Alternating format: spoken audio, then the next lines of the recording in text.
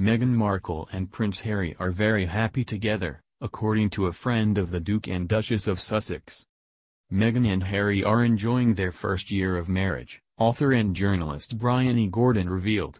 Ms. Gordon spoke about the loved-up couple during an appearance on ITV's Lorraine. She said, "They are so adorable.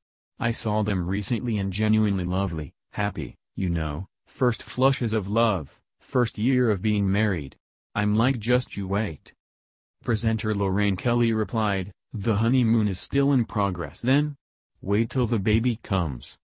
And Ms. Gordon discussed her friendship with Meghan, describing the US-born former actress as lush. Ms. Kelly said, "You went out with Meghan Markle, who's been getting an awful lot of stick recently, and your experience of having lunch with her, what was she like?" Ms. Gordon replied, "She was lush. But it would have been like going out for lunch with you. We ate monkfish, she fed me some of hers, we swapped food.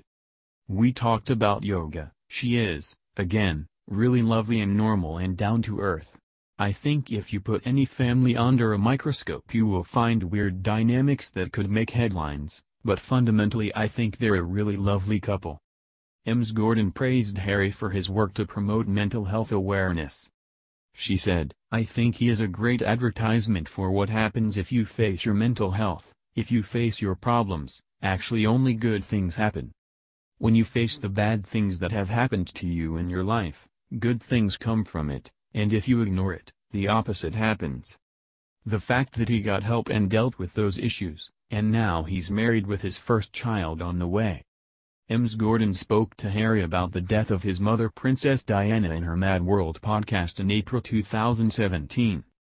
In the interview with Ms. Gordon, Harry admitted he shut down all his emotions following the tragic death of his mother in 1997. Harry said, "I can safely say losing my mum at the age of 12 and then shutting down all my emotions for the next 20 years has a serious impact on not only my personal life but my work as well. And it was only 3 years ago from the support around and my brother as well that I realized it wasn't normal to deal with this, and to think nothing has affected you.